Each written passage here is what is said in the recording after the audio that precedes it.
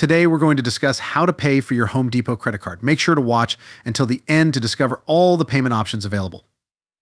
Having a Home Depot credit card is great for managing large projects while enjoying various promotions and offers.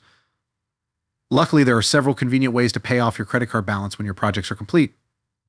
First, let's look at app payments. This method is straightforward. Open the Home Depot app, navigate to the bottom of the screen, and select More from there. Choose Credit Services and tap Pay and Manage next to the card you wish to pay.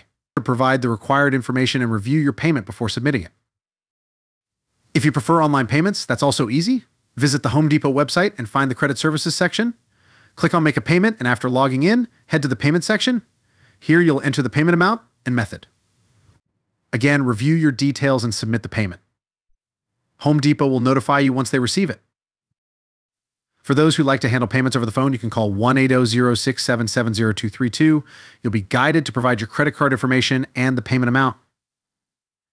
After confirming your payment, Home Depot will inform you once it has been processed. If mailing payments is more your style, you can send a check to Home Depot. Start by checking your balance and preparing a check that includes your credit card account number to ensure proper processing. Once the company receives your payment, you'll get a notification confirming its success. And that's how you can pay for your Home Depot credit card. I hope you found this helpful.